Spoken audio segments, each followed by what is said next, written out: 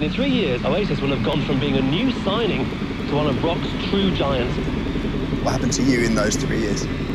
So it's a big question. It is a big question, and it deserves a big answer.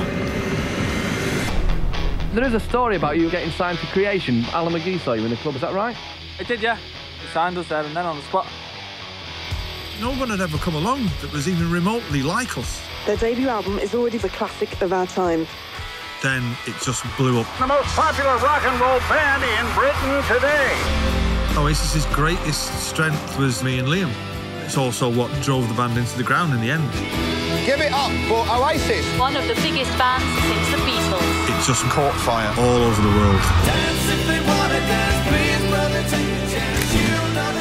It was just a great time to be alive. It was fucking biblical, man. I'd do it all again in that way. Sometimes I wish it had gone a different way, but it hasn't.